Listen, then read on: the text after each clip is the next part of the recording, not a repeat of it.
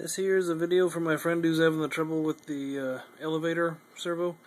As you can see, I placed my control rod there right, the clevis is on the second from the last hole there, closest to the elevator. This is the servo here. I'm just going to work it. You can see that I haven't taken the control arm off and actually centered it, but got to come back out so it focuses.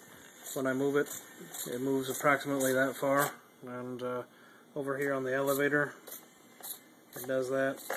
I think if I reposition the control arm there, that it would actually give me a little bit higher elevator than that. Gives me a lot more down elevator right now, but all in all, not too bad. When you're going through the air, that'd probably make quite a bit of difference, but from what it looks like, I get quite a lot more movement on my servo than you, and I haven't messed with any of the sensitivity settings, so there it is.